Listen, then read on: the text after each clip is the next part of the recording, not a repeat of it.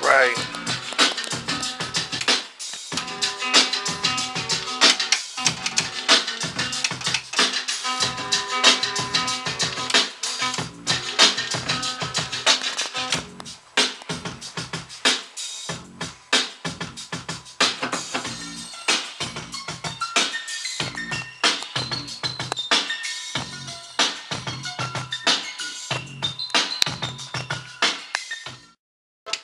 What you doing here, man? Right now I'm currently cutting up some dubstep, 814 bass style, using two techniques. One Pioneer mixer, Serato Scratch Live.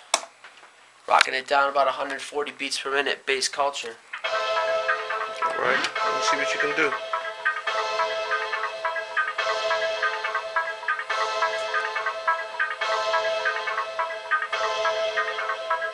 It's all about mixing. First got the first track about to drop. A little intro here.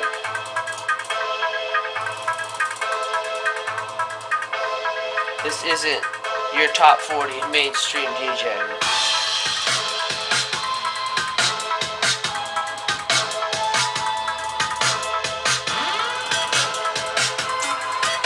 Bringing in the second track, entering a mix.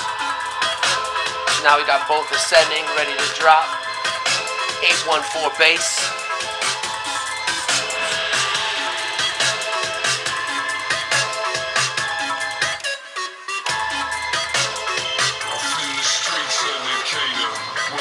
What's this number about right here?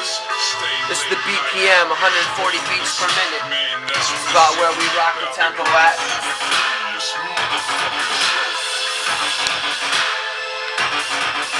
Most of the bass culture revolves anywhere from 135 to 142, 145, somewhere there. Pulls from a lot of influences, different styles, house, techno, dub, reggae.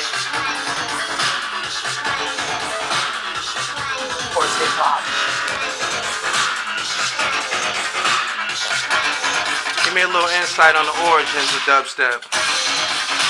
Well, most of the UK is the biggest. Turn it down just a little bit. How's that? Yep. Give me a little insight on the origins of dubstep. Dubstep is primarily out of the UK, influenced by dub reggae, breakbeat culture, drum and bass culture, kind of more modern sound all put together. Early on, the UK sound was very dub reggae, two-step oriented as it came to the United States. We kind of sprinkled a lot of hip-hop, that metal fusion, much like we did a lot with drum and bass, and it just became more techy and techy. And now the drum and bass culture, if you will, revolves around 140. It's heavy. It's all about bass.